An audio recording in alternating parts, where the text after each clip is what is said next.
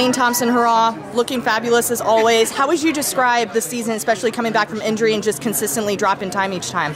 I would say awesome. God is awesome. You know, a couple months ago I didn't thought I would close out the season due to, injuries, and I think I overcome that, and to come out here on the track to be tough. I think I'm a tough cookie. I got 4 times 11 second, 10.92, 10.84, 10.79 today to close off. I think God is amazing. I'm grateful to get those time to put me in a position for next year, so I'm really happy for that. What was the goal going into the Diamond League final?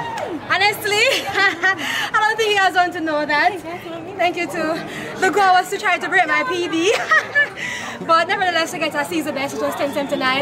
I wrote down 2 times, not especially numbers, but I want to close off with a 10.8 or a 10.7. I know 10.6 will be very hard, or a 10.5 because I haven't that much work in my body, but I'm grateful.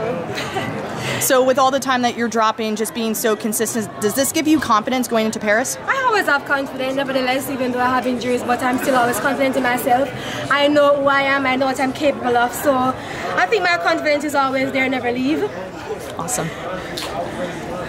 Elaine, was there a moment this year that kind of switched for you, like, okay, I got this, right, despite the injuries? Was there a moment, kind of I always have that, that energy, that vibe, but sometimes, it's human nature kicks in to doubt yourself, but it's always there. Tell me, what gives Never you hard that to find back. What gives you that resilience and to fight back?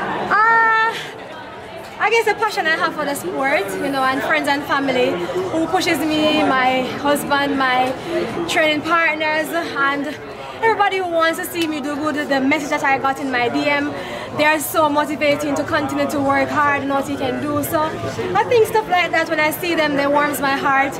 And I also have tears coming down, but I think because I know who I am, that resilience keeps me going and to, inspire the younger boys and girls. You are a motivation, and I want you to continue to be a motivation. Thank you.